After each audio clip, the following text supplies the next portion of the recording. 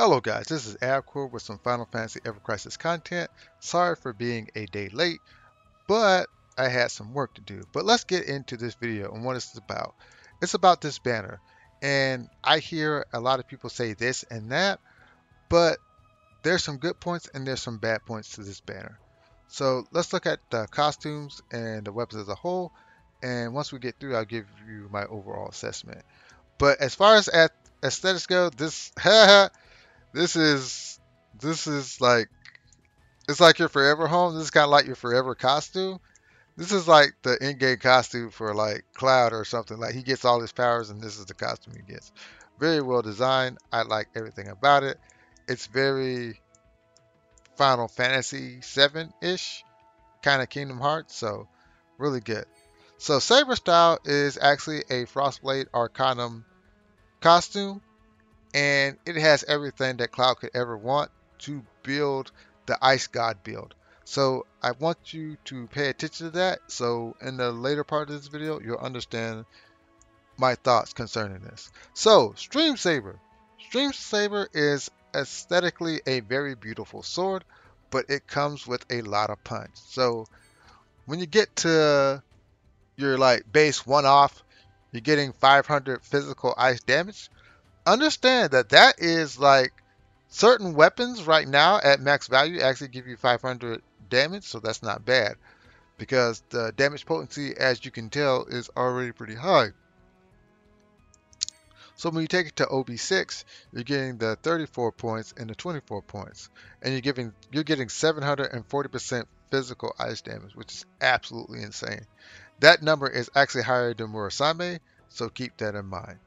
So we jump up and you're hitting 900 physical ice damage, which is absolutely bonkers. So this is like pure power creep, and the power creep only continues when we look at boost physical attack all allies. So when you look at this, understand that this actually does stack on top of your own personal physical attack boost. So you can actually reach some scary numbers with this. A lot of players have been playtesting it. I've seen a lot of Facebook posts, and it's getting really ridiculous. So we misinterpreted limit break. They're talking about breaking the limit of stat potential. That's what they're talking about with these weapons, because these weapons allow you to break thresholds and damage that you otherwise could not break. And we'll talk about that at the end of what that might entail. So this is actually a really awesome R ability, and I like it a lot, but I'm scared. So when we look at this, we're getting the Sigil Boost Circle, which is pretty awesome on Cloud because he has triangle, he has X, he has circle, all on his Arcanum weapons. So this is really good, really good. And you're getting boost physical attack. It's really good. It's it's something liking that we'll talk about later. But overall, this is an amazing weapon. So hats off to them. Love the design. So let's get into Glenn. Glenn is something of an anomaly to me, right? I mean, aesthetically, I think this costume is worse than Cloud's. It looks really stupid to me. It's like they got it right with Cloud, but you're getting the goofy secondary sub-hero vibes with this costume. Like he is destined to be like two steps behind Cloud, not in front, not at the side. You know, just like muscle. Like, hey Cloud, where we're going type deal. This is what I'm getting, bro. Holy crap! What were they thinking? Okay, whatever. So let's get into Vanguard style. What excites me about this costume? What makes it an anomaly? First is Waterblade Arcanum. We have not seen this yet. This makes this very enticing because it comes on Glenn. And Glenn is a player that I think, in my personal opinion, the devs are building to be the next big thing. Because a lot of stuff is lining up for him. And look at him and look at Zach, and I think the meta is going to be going in their direction. It's already going in Sephiroth, Aerith and Tifa's, but this guy's the anomaly because he's looking like he's going to be the next big thing. Vanguard style's making him the next big thing. So yeah, that's yeah, we're looking at the next big thing. So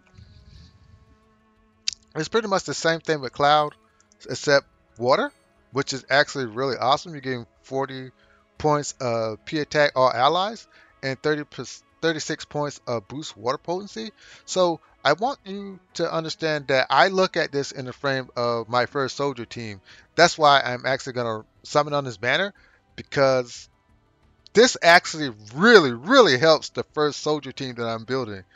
I can't express how good this weapon is for first soldier because, like, I struggle sometimes in order to configure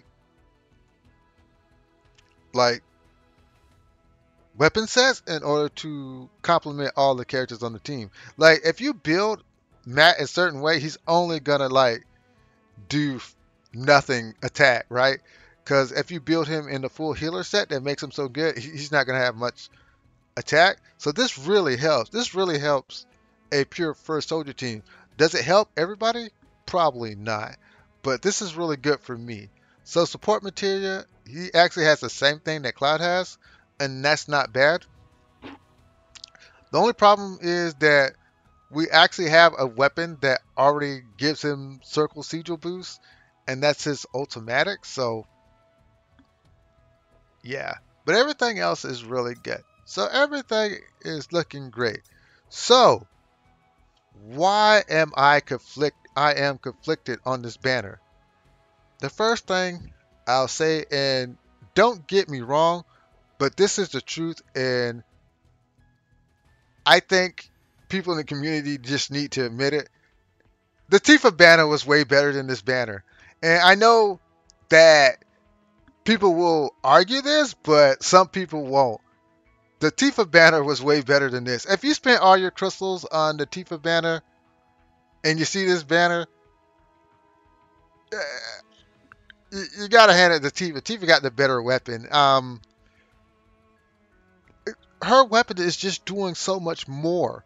So her costume is doing so much more because she's basically got the physical attack version of Arcanum, which basically just boosts up all your physical attacks. So she really doesn't really need an elemental Arcanum.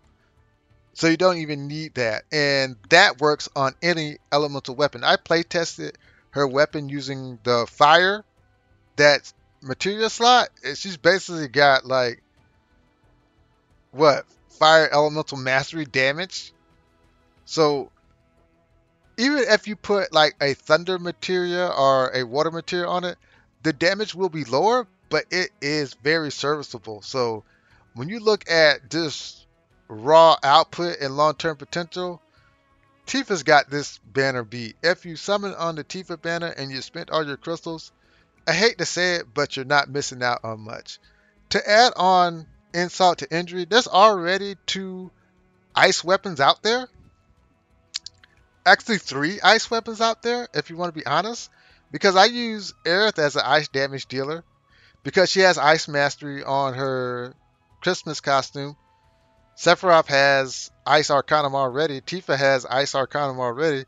So the value of Ice Arcanum is not very high in the first place.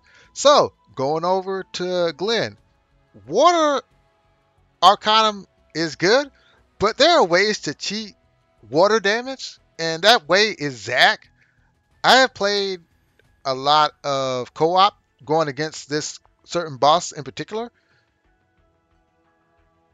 Zac's weapon, like at OB6, helps out everybody on the team. So if you have Cloud with his water weapon, if you have Zac, I mean, you have your water team right there. The only thing that actually saves this banner is the R ability. I know that's pretty cold, but it's the truth. If they had like basic P attack R abilities, this will be like a full-blown skip, honestly. Full-blown skip. If they didn't have boost P attack all allies, and Glenn wasn't on the batter, this would be a hard skip for me. I, I, I don't mean to sound cruel or anything, but I played Tifa with guy gloves. You're just getting more out of it over a long period of time because she's hitting 1,300 at max investment. And even like at 5 stars, she's doing really good. Once I get her weapon to 6 stars, that's gonna be like a thousand percent damage on top of her R ability and her costume. It's gonna be hard for them to compete with that. And unfortunately, if they didn't have like the P attack all, be a skip, dude. And I know that I'm gonna summon on the batter, but that's only because I'm just trying to build my first soldier team because I like it. And that's it. If I was a non-paying player, this would be a very hard skip for me. Very hard skip. Unless, which I want to talk about, two things and I'll end the video. Maybe they're going to raise the difficulty of content because when you think about it, Boost P attack all gives you a lot of flexibility when building a party. So say if you were a whale and you got 40 points of P attack all, that's shared by everybody. That means you have slots to put attack or HP. So are they making it hard for, are they going to make the content harder? Is that it? Because that's what these weapons represent. They call it limit break because they're breaking the limit of your stat allocation. We've got guys hitting 5,558 attack.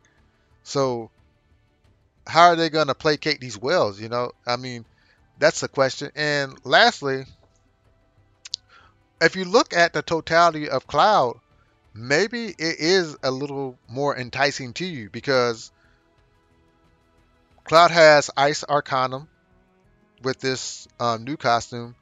Cloud has Lightning Arcanum with his old costume. Cloud has Fire Arcanum with his New Year's costume. And think about this: Shiva, Ifrit, Ramu. This is the last piece if you wanted to make the Ice God build for Cloud because he'll have Ice God build, he'll have Fire God build, and he will have Lightning God build. I mean, that would make him one of the most flexible Arcanum DPSs in the game. I mean, that's something that you as a player might want to look at. But final thoughts is for Wells, it's not a must summon. If you're like a Dolphin, you might want to save your tickets. But if you're a free to play player, it's a hard skip. And you just have to think about it like that. And if you want to, you can just wait. We have like 6 weeks of this, so you don't have to rush it. I just want to play with Glenn because I like playing with Glenn. That's just me personally. But from a professional like standpoint, you can skip, man. And I don't think you would suffer a penalty unless they raise the difficulty cap. But then when they usually do that, they raise the level cap anyway. So I don't think it would be a problem. And they're gonna raise the weapon level cap. So I'm not sure. But anyways, if you like my content, hit the like, share, subscribe button. Just let me know your thoughts on this. Seriously. Because this does represent a lot of things that can go in a lot of different directions. If someone has information that I don't have, just please share it with me because I want to know just as much as you do. And the community would appreciate it. But anyways, laters.